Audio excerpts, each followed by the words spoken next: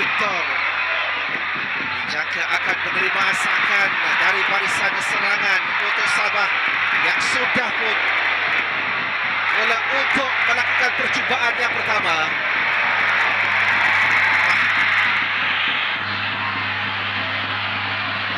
Yang datang dari sebelah kiri, satu lagi hantaran Sadiran Gani dan lempatan dari luar kawasan penalti oleh Castanheira.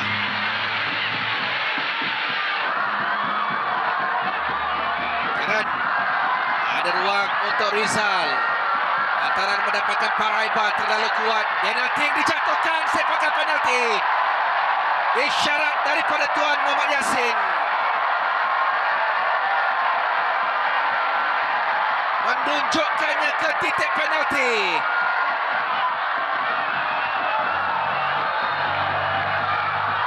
Darren melangkah mudah untuk mengatasi Ashraf Omar, meletakkan Sabah di depan.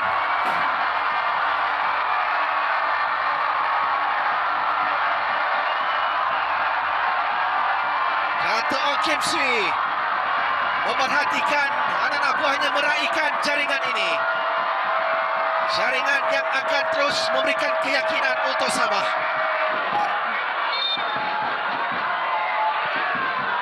Paraiba untuk Pak Taesu, hantaran ke tengah cuba ditanduk. Darren Azrin bergelut, masih lagi bahaya Pak Taesu. Dia melakukannya seolah-olah menampakkan itu begitu mudah untuk Pak Taesu. Penjaring terbanyak Sabah pada musim lalu.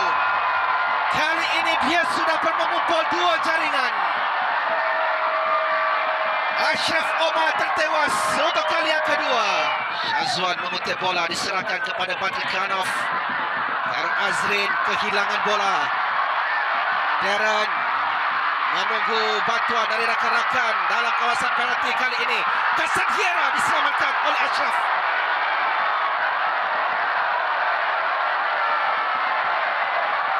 Ashraf Omar terpaksa bekerja keras.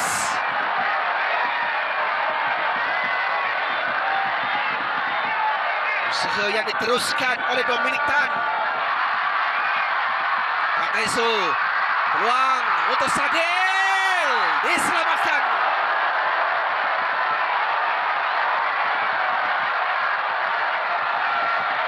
Sadil Ramdhani menggeleng kepala kerana dia menyedari itu peluang yang terbaiknya. Dan yang kedua di antara Sabah dan Kelantan United.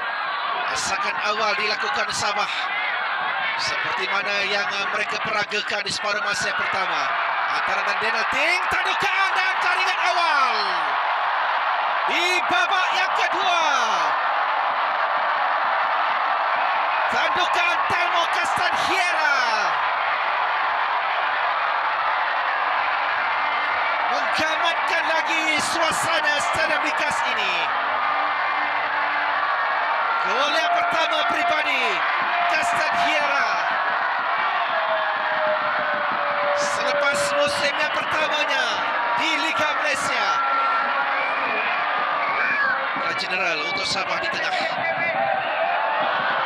Darren, ada ruang untuk Darren Lok, tetapi lantunan bola itu tidak membantu. Bagi Darren Lok meledakkan satu rembatan deras.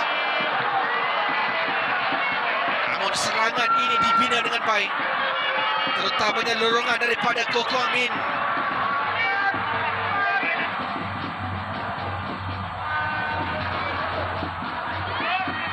Bahaya kedudukan ini untuk Sabah. Satu lencongan percubaan tepat yang pertama.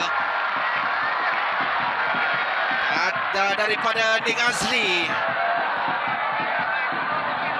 Pemain yang dibawa masuk oleh Thomas Ruka. Yang akan hadir di sebelah kiri pintu gol Kelantan United. Dari Badru Batia baik, kali ini Abri.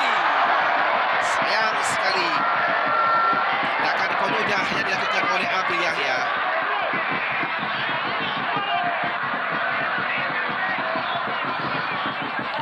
menjaringkan gol selaku pemain gantian.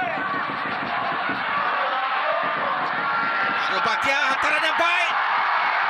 Tindakan yang cemerlang juga daripada Ashraf Omar untuk menafikan S. Kumaran. S. Kumaran boleh melakukan yang lebih baik daripada itu. Terus santai. Jaringan yang berjaya dilakukan oleh Indra Putra Mahyudin. Dia yang memegang rekod selaku penjaring terbanyak dalam saingan Liga Super. Hari ini Indra Putra Mahyudin meledakkan jaringan